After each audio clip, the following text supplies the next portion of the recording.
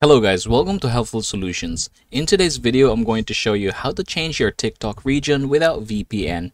Now here's how we are going to do it. So first things first, I'm going to go ahead and begin by scrolling around here, and I want you to see that majority of the posts that is being posted in here are actually from my hometown, from Cebu or Philippines.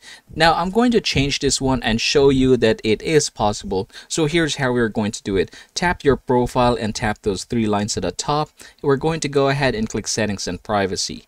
Now after doing so, we're going to go ahead and scroll down here and until we see language. Now I'm going to tap language, and from this point forward I'm going to change app language and preferred languages. So I'm going to change the app language to, say for example, okay, this one here, Korean.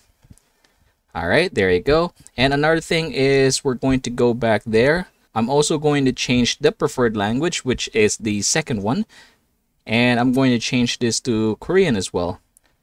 So click this one and we are done.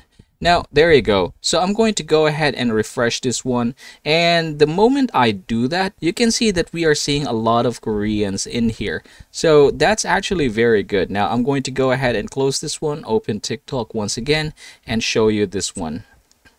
All right, there you go. This is another language. This is Japanese, I think.